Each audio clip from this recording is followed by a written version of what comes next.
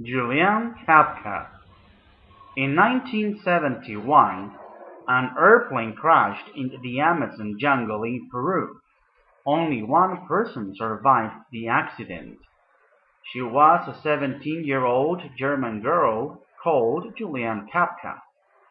When the plane crashed, Juliane fell through the trees and landed on the ground. She was unconscious for a day. When she woke up, she had a terrible headache and a bad cut on her arm, but she could walk. She stood up and started to look for help.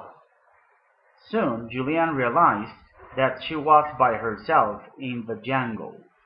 She needed to find her way to a town or village, but how could she do that?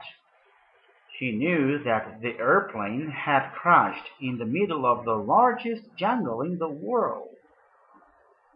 Fortunately, Juliane knew something about the jungle. Her parents were scientists. They were studying the jungle in Peru, and that is where Juliane grew up. She knew that the most important thing was to find fresh water. When Juliane found a stream, she followed it in the direction that the water was moving. She knew that the stream would become a river, and that there were often villages near a river. It wasn't an easy journey for her. She walked for days. She often had to walk or swim through dangerous water, full of crocodiles and stingrays.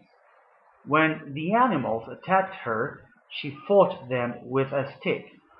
While Juliane was trying to get out of the jungle, rescue planes were looking for survivors from the accident.